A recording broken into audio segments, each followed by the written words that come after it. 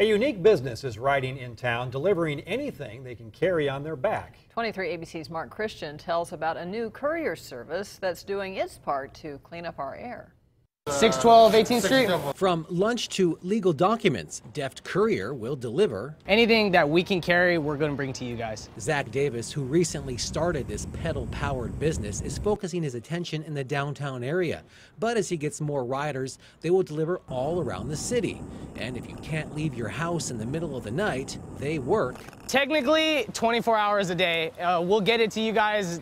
It doesn't matter when. Now, many restaurants have jumped on board. What's up, Zach? I got a delivery, sir. The substation in downtown Bakersfield deals with parking issues at times, and this service is a convenience for its customers who can't leave work to deal with finding a parking space during the lunch rush. And I thought it was just a fantastic idea. You know, it gives my customers a chance to eat here that normally wouldn't get a chance to eat here because they're stuck at the office. They can't get out.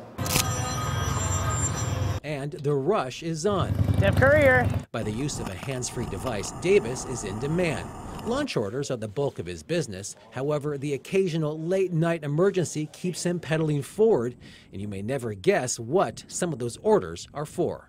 Adult protection, and they needed a certain type and a certain kind, and they needed it fast. So we're there to support that as well. And the delivery will cost you about $5 and is guaranteed within 45 minutes or less in the downtown area.